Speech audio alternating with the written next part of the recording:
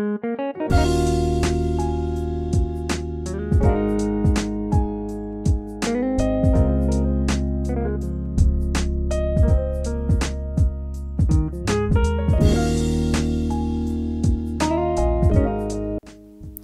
you are interested in the way how we turn this to this, and of course you are, all you need to do is to watch this video to the end, because who don't love chicken shawarma? Hello everyone, and welcome to Sour Chocolate. Yes, it is, it's chicken shawarma. All we need for today is 500 grams of chicken breast, teaspoon of garlic and onion powder, a tablespoon of pepper paste, smoked paprika and mixed spice, tomato puree, garlic and cardamom, salt and pepper, and half a cup of olive oil, quarter cup of apple vinegar, and 3 tablespoons of Greek yogurt. Okay, let's first prepare our chicken. So we need to take off all these extra white pieces from our chicken, and let's cut the chicken to a really thin and medium long pieces, just the way as a video. And we have always to watch our hands when using a knife. Please do watch your fingers. Each time I make a shawarma, I remember this story. After a week of my engagement, my fiancé invited me to a dinner, and he took me to a shawarma restaurant. So when it was time to order, there was 2 options in my mind. The first one, shall I stay that cute girl and order that small size shawarma? You know, because it's only a week, so I would love to stay that cute girl. Or option 2, order as always 2-3 wraps with extra large chips and a double coke. It was a war in my mind, but finally I decided to stay that cute girl and stick to option 1. I did, and when he ordered, he asked for 3 wraps and large meal with a big chips and a coke. It was the most dark moment in my life. He was eating and I was staring to my small shawarma. I will finish it in a second. What I will do with it?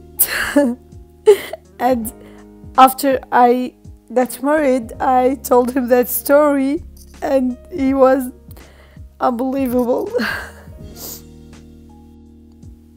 Okay, let's back to the chicken and finish cut them.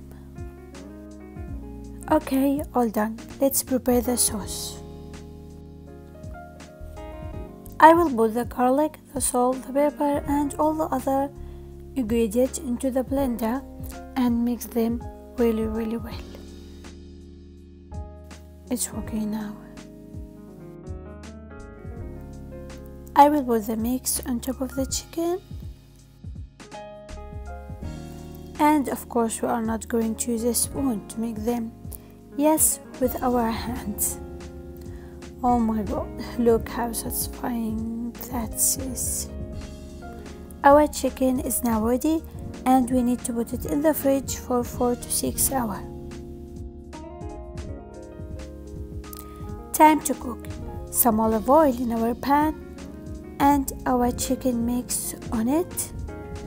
It will take 20 to 25 minutes to be ready, and let's put our chicken all over our pan.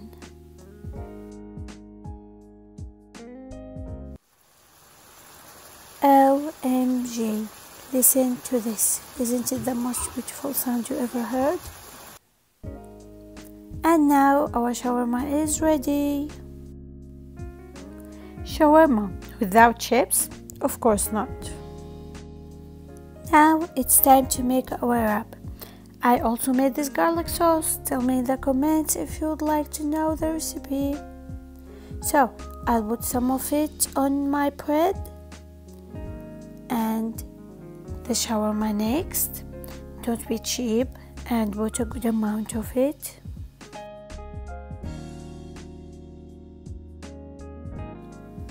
Now some pickles, and if you would like to put some tomato you can also, but no more than that in the shawarma sandwich.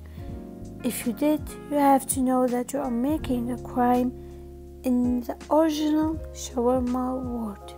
To make our sandwiches nice and crispy, I will bring my pan, put all the shawarma on one side, put my sandwiches on the other side, and put it back on the hob for low heat, 1 minute each side.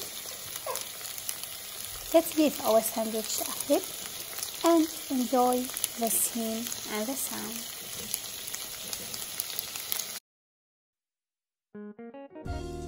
Let's prepare our dish. Okay, I will stop talking and let you enjoy the scene.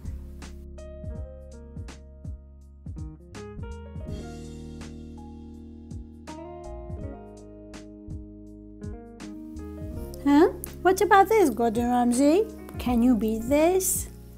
Okay, sorry, I got excited a little bit. Of course he can.